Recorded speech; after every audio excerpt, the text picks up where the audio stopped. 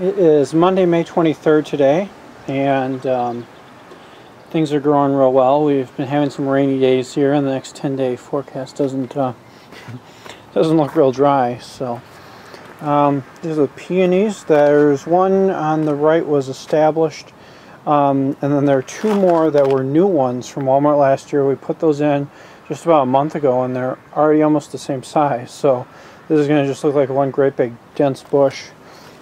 These are Stella d'Oro daylilies, and they're growing pretty huge. They're about 2 years old, and they were really tiny plants when we got them. We're pretty much to the end of the forsythias now. We had a good 3-week run or so of just beautiful yellow blossoms on there. The 9-barks have come in with their pretty red leaves. This thistle is kind of interesting. It grows like a weed. This is a Cross-a-Regal hosta that was transplanted from our farm up north, and actually it was split. I took a few clumps off of this last summer and sold them.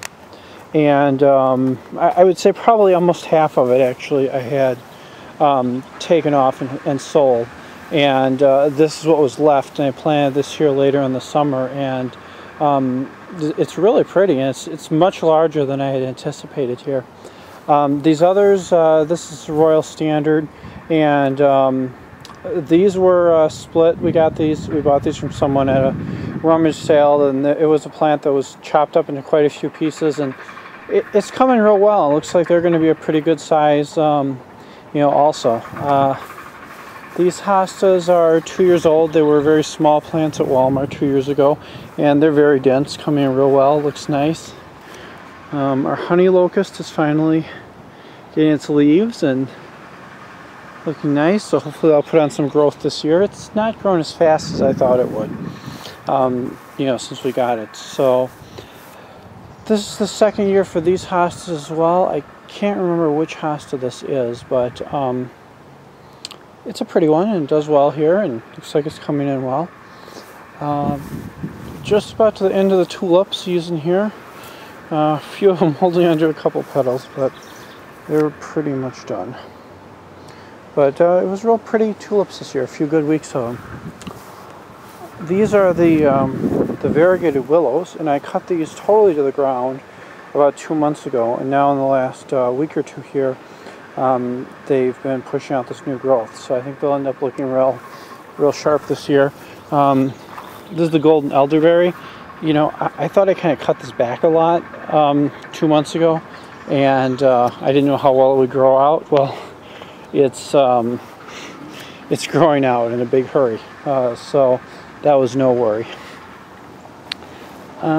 This is the weeping willow, and it's doing well. And a few branch tips there I see I need to trim, and some more lilies here. This grass just grows like crazy. I have to go around and pull it out. So, it's the grass in between the plants there. I try and get that out as best I can. And then these are some various color violas we just put in yesterday around the oak tree. And the oak tree is just starting to get some leaves, so hopefully we're going to see them elsewhere on the tree. It's only these two branches here that I see them on so far. So these look like buds to me on the rest of the tree, so I think we're hopefully going to be okay with it.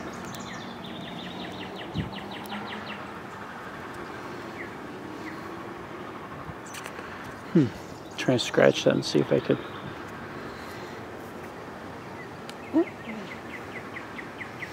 Not able to scratch that. I don't know why, if that's just tough bark or what's going on. Okay, well that one I'm able to scratch.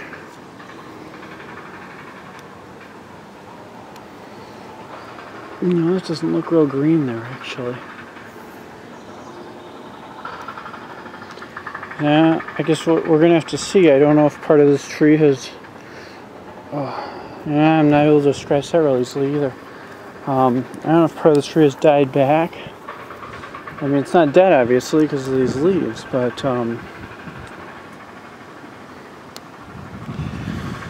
and this looks pretty brown. You know, I had this last year. Okay, that one's good.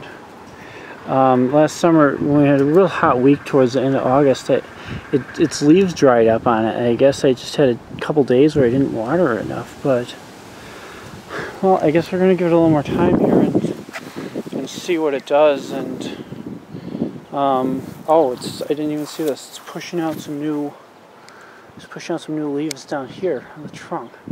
Some new branches.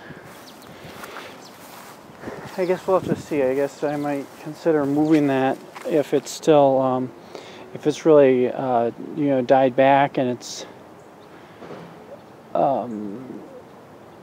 if it's really lost a bunch of branches there and it's not going to be doing much, I consider putting it somewhere else.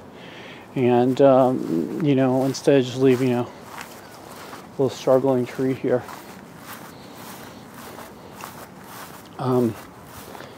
Last thing is the tiger eye sumac. We put that in a month or two ago here. A month ago. It was around when we did the mulch 5 weeks ago. It's looking good.